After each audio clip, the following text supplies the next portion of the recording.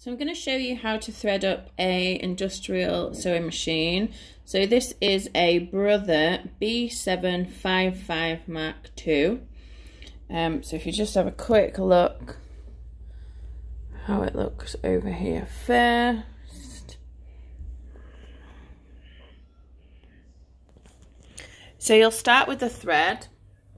So the thread's going to go on the spool pins and it's going to go up. So you're going to go straight up through from the back through to the front. So keep the thread and the arm parallel together so that the thread's feeding off straight.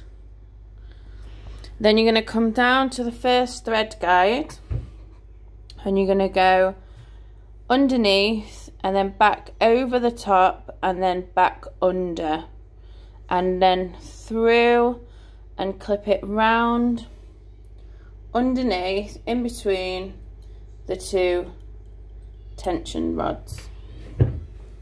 Then you're going to take it from the top in the next hole, from the top through to the bottom and then across to the next guide.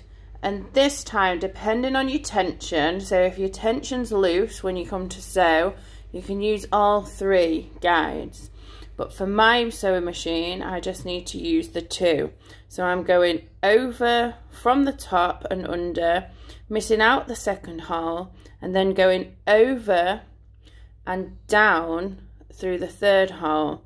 Then I'm going to come down to my tension, and it's going straight down into the tension. So if you look, it is in between, and then it's following that down and it's coming round and it's catching on this little arm here. So make sure it catches on there.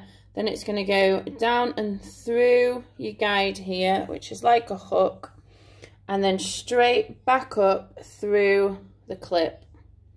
Then it's going to go up to your tension thread take up, which is here. So take your thread through there from the right to the left, and then you're going to go back down through the guide again and then to your needle, and your needle will go, you'll thread your needle from the left to the right, so to the left, from the left to the right, and that's how you thread up the Brother B755 Mark II.